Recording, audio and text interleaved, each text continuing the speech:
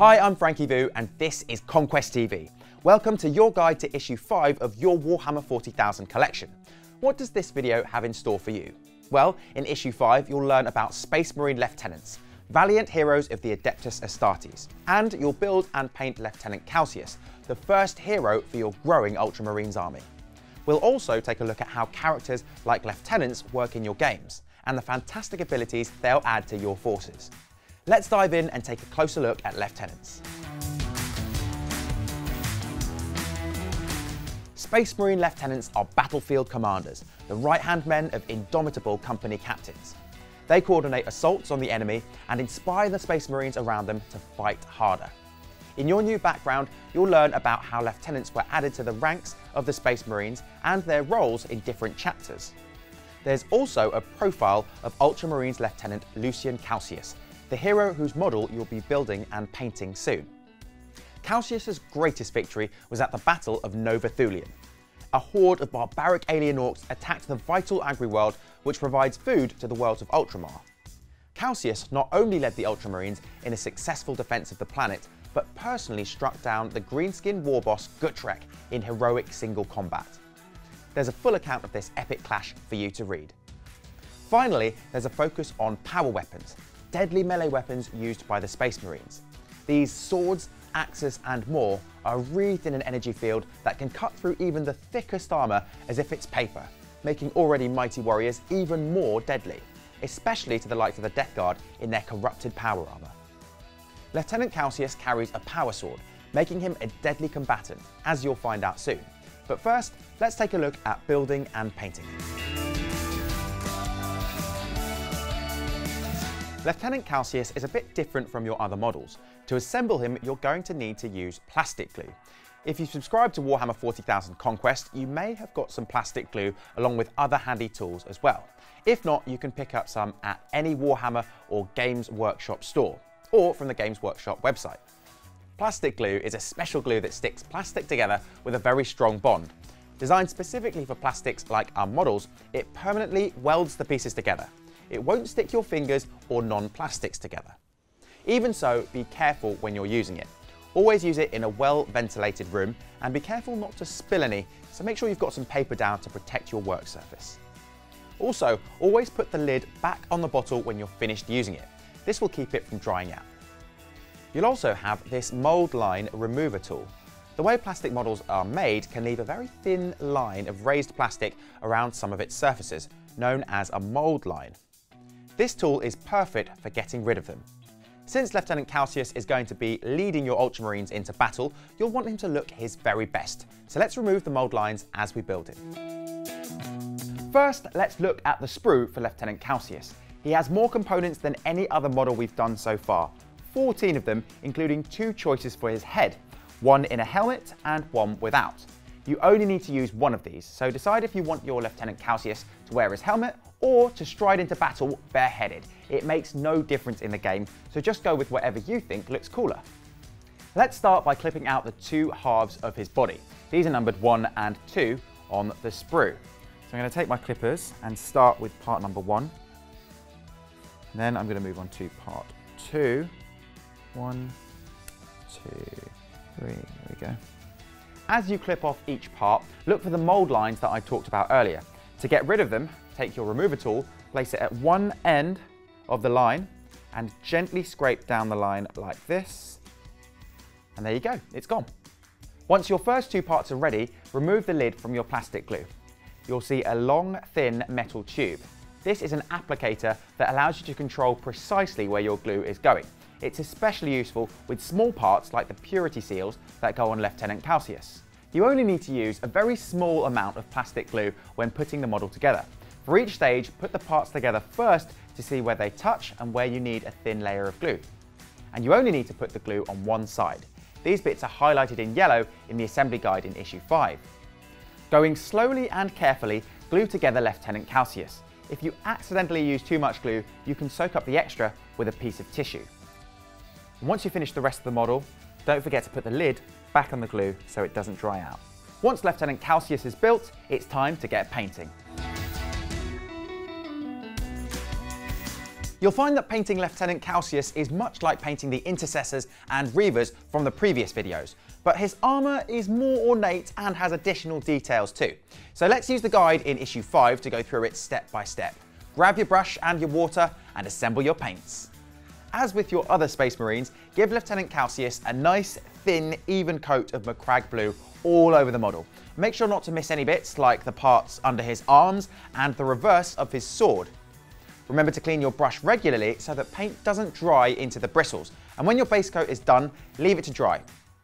You'll know when it's done because the paint won't be shiny anymore and it should look like this.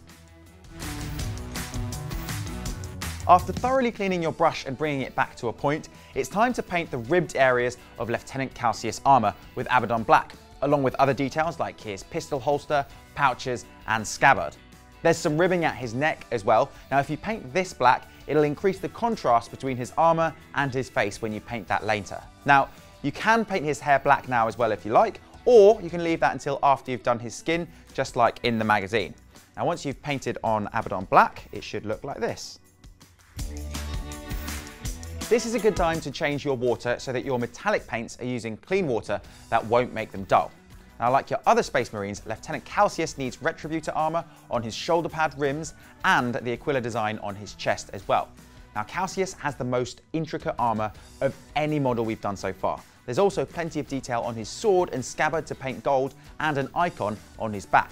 So check the guide in issue 5 to see exactly what to paint. Once you've added your Retributor armour, it'll look something like this. There are a few details on the model that will look great painted with Leadbelcher. The blade of his sword, the pistol handle, power pack vents, and the rim around the Ultramarine symbol on the power pack.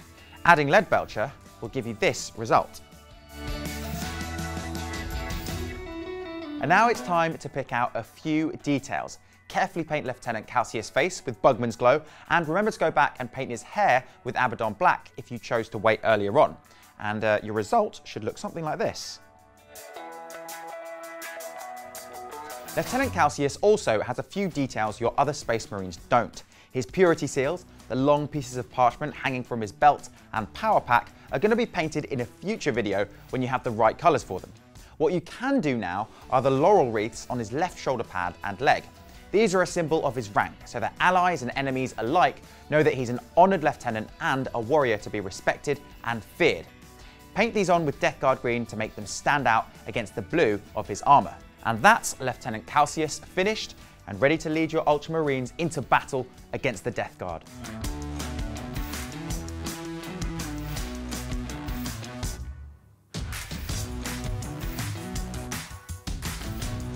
The Warhammer 40,000 universe is filled with heroes. These might be bold leaders, powerful psychers, legendary champions, or just mighty warriors whose example inspires those around them. These are known in the game as characters, and they have awesome abilities and often different weapons to the troops they command.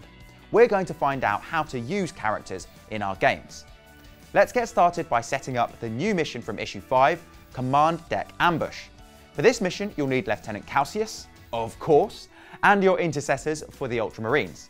Against them will be one unit of Plague Marines and the Poxwalkers. These Death Guard have managed to evade the Ultramarine strike teams defending the honour of Ultramar and are assaulting the command deck, hoping to take out Lieutenant Calcius and seize control of the Ultramarines ship. Grab your game mat, measuring rulers and dice and set up your warriors as shown in your magazine. The What You Will Need box will tell you how to decide who sets up first, how to deploy your units, and who takes the first turn in each battle round. You can find the characteristics for your units in the magazine, and as we learned in the last episode, don't forget about the disgustingly resilient and Curse of the Walking Pox rules for the Death Guard. As you play this mission, you'll want to see how your new hero works. In a lot of ways, he's like your other units. He moves, shoots, charges and fights in the same way, but there are a number of differences. Remember how in the first video, each model acted independently? Characters do that all the time. They're never part of a unit. Lieutenant Calcius has different characteristics to the Intercessors and Reavers. Notably, he hits on 2+ when he fights in close combat with his 4 attacks. He can also take a colossal 5 wounds before he's removed from the battle, as he shrugs off all but the most grievous injuries. He's armed with a power sword, an energy-charged blade that is surrounded by a shimmering field that cuts through armor. Because of this, any Plague Marine Calcius wounds in close combat will need to roll a 6 for their armor to save the wound instead of a 3+.